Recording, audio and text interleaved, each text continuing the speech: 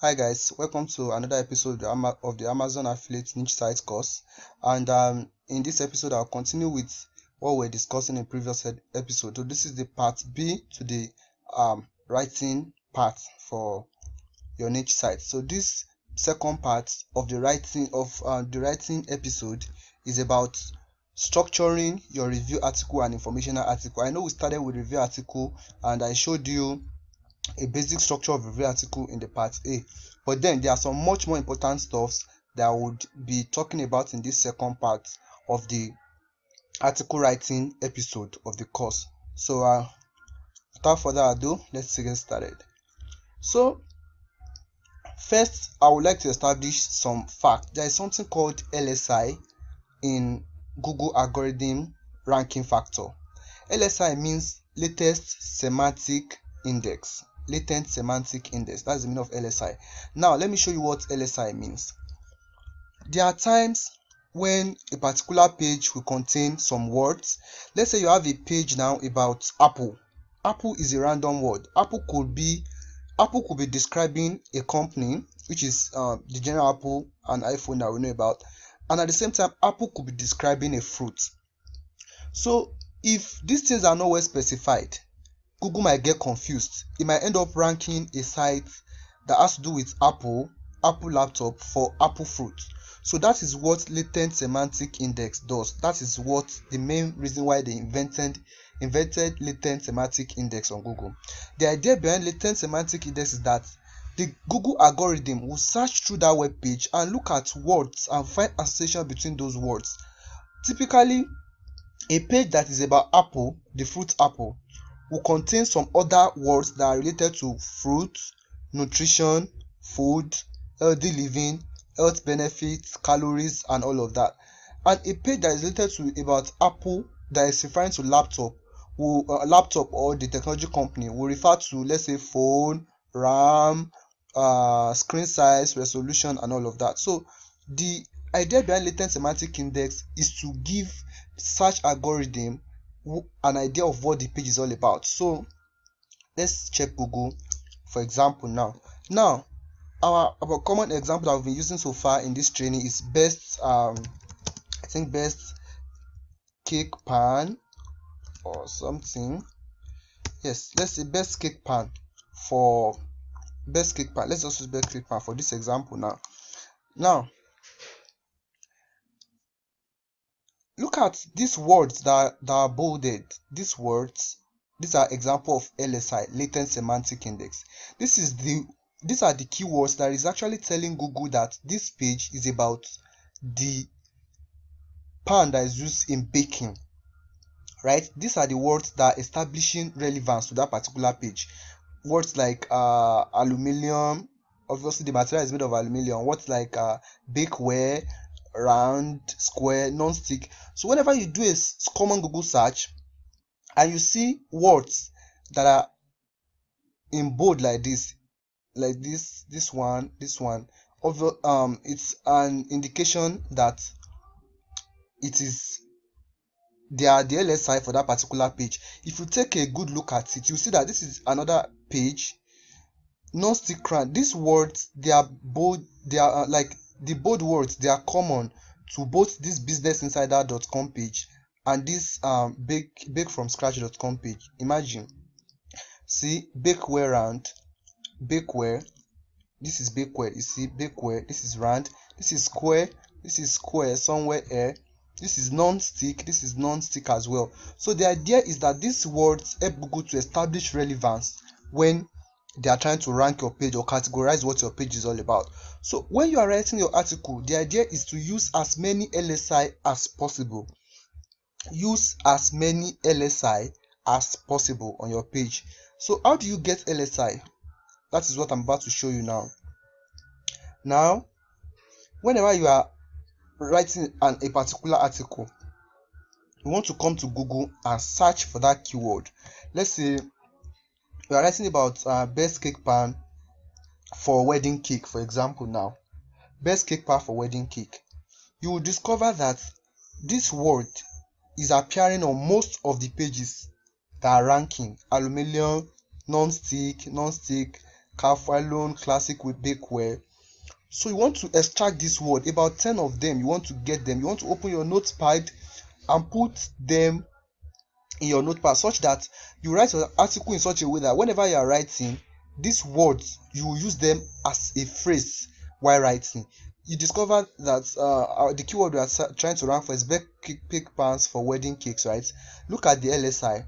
Some of the LSI has to do with cake pan. Some of them they have to do with wedding. Look at wedding, cake, cakes, wedding. So these are association of words that will give you an idea of what the page is all about. And getting your LSI is very, very simple. Once you get your particular keyword, you come to google.com, put in the keyword, and take note of these words that are bold in your search results page. These bolded keywords are your LSI, and all you have to do is make sure that they appear in your article as well. Just open a notepad and put them there. Open a notepad, just copy non-stick round cake, and make sure that your page contains at least 5 or 10 of these keywords. It gives it establishes association of words for your particular page. Although there are tools to get this done, but these are expensive tools, and it does not really make sense for you to invest so much money on tools, especially when you are just starting out. So that is why I'm showing you the free way to get most of these things done. As time goes on, you will get to realize that there are tools to get this page analyzed and extract the LSI without having to check for the bolded word. So look at this one, professional. This is bold. Professional American test kitchen, dimension 9 by 13, professional round, square, 8 by 8 layer. Those are keywords that should be found on any page that has to do with best cake pan for wedding cakes. So if your page, no matter how long your article is, no matter how perfect you think your article is, if your article does not contain some of these keywords, obviously it will be difficult for Google to establish the relevance of your page to your keyword. So that is the primary function of LSI. Whenever you are writing a review article, always make sure that you use LSI as much as possible. Aside from your primary keyword, use LSI. So you copy your primary keyword, you put it into the search box, then you take note of all these bolded words and use it in your article as your LSI. That is the central concept behind LSI. So yes, once you've extracted your LSI and your primary keyword and you're about to write your article, there is something I should have mentioned when I was doing the part A for this course. So it's about using your keyword strategically in your article. Now, it is easy for you to write let me show you some examples. Let me show you some examples of how keywords are being used. Let's say we are best toilet seat. I think I used best toilet seat as an example the other time in the first video. Yes, best toilet seat. This site is ranking for best toilet seat. Let's see. 1, 2. This I'm picking review articles, Amazon pages that you can easily relate to. So yes, I've opened 3 Amazon pages now. Now what I want to take note is this. I told you the introduction comes first. Within your introduction, try as much as possible to use your exact keyword within that first 100 words of the article. Let us see if these ones are doing the same thing. Best toilet seat. Oh, they are not doing it. Okay. Oh, yes, they are not doing it because they are not trying to rank for that keyword. Look at their your most comfortable toilet seat. That is what they're interested in. So let's check best toilet seat. Aha. See, this is the first time this one is appearing on the page. Best toilet seat. The best practice is to make sure that your primary keyword, this one, appears in your introduction part, this part of your article. At the very worst, make sure that it appears in the first 100 words of your article. Let me show you sites, big sites, and how they are implementing this. This is another page. Best toilet seat. Make sure that your keyword, see, in the introduction part, the keyword appears twice, of course, yeah, but don't overdo it. Just make sure that it appears at the very least once in the first 100 words. That's a good way to show search engine what your page is all about. I want to show you some other examples of big sites that, see, this one is trying to rank for best wireless earbud, and see, first 100 words, even as a subheading, best wireless earbud, right? That's one. And another article that they have here, best smartwatches.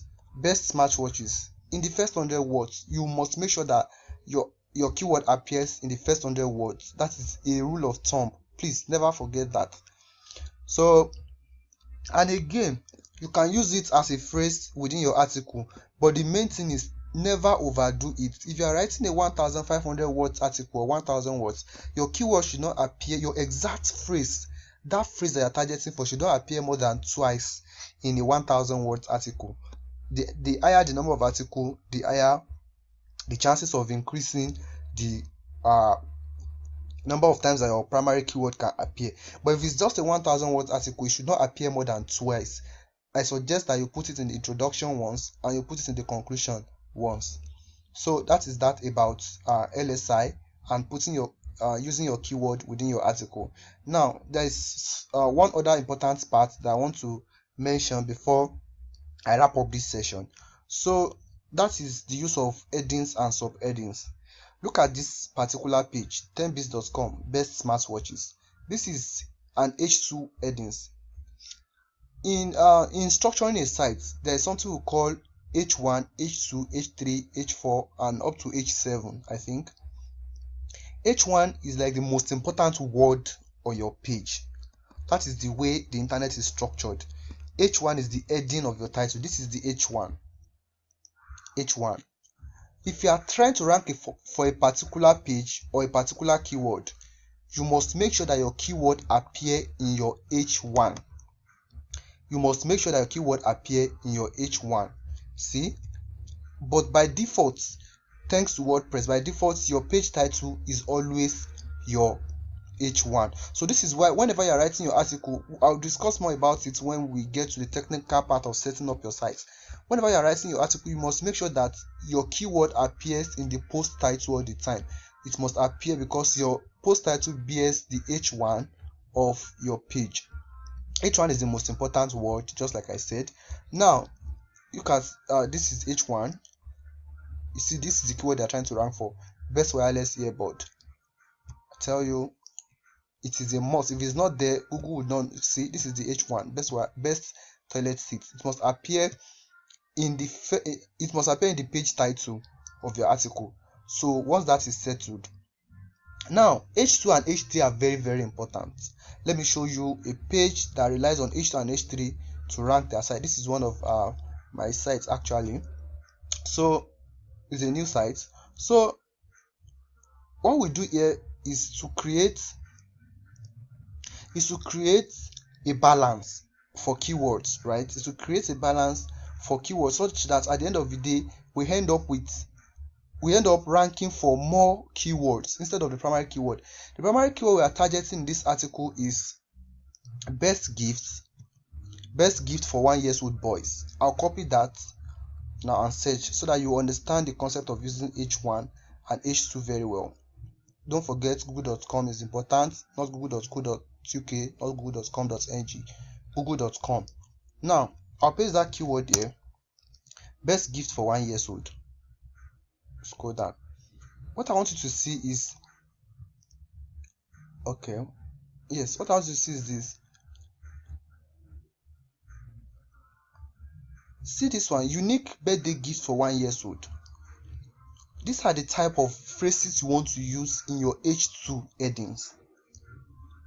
Unique, gift ideas, award winning, educational. So now the idea is to find a way to use some of these phrases. Once you search for your primary keyword, you want to open a notepad and say, okay, unique birthday gifts, and gift ideas and award-winning toys. So now, aside from using this as phrases in between your article, you can use them as H2, second heading or third heading as well. This is what we've been doing for Mini and Maximus.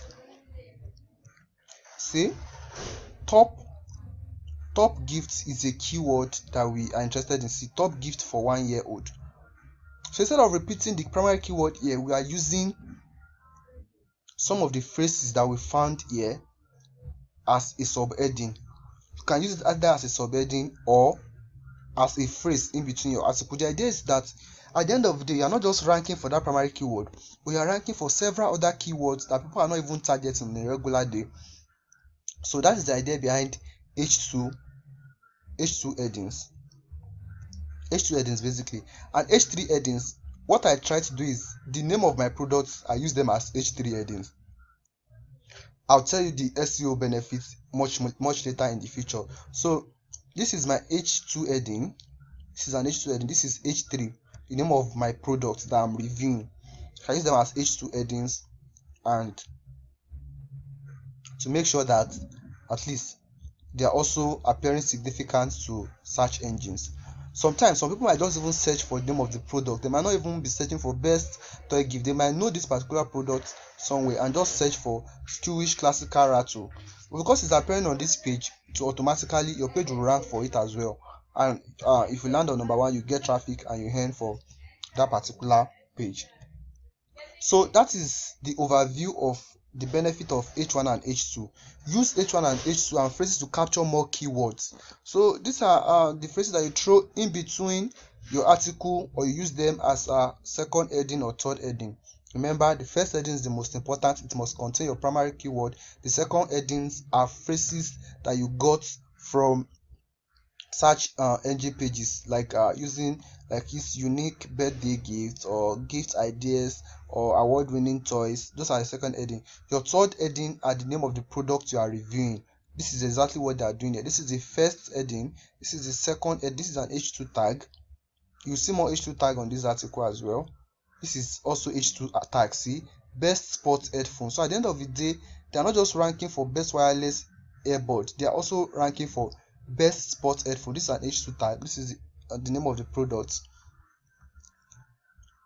and so on and so forth. Extremely budget friendly. You see, these are phrases that they discover people are using alongside the search term. So you master these things, you master them over time, right?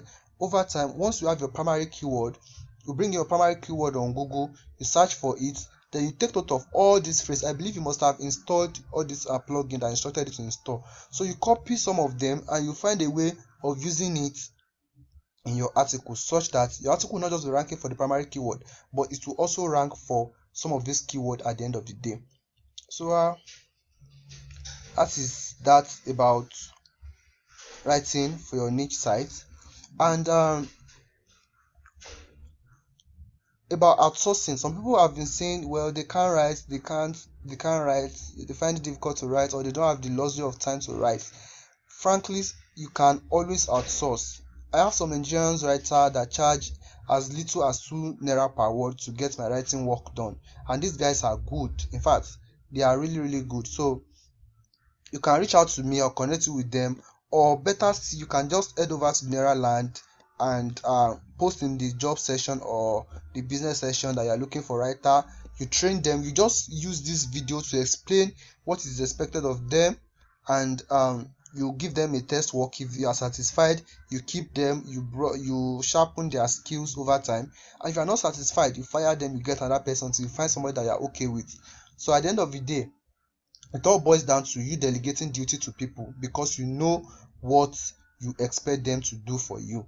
So if you are in need of a writer, you can reach out to me. I'll connect you with those guys, or better still, I'll put in the link to their Facebook page as a description on this video. So that is that about that, and I'll see you in the next video.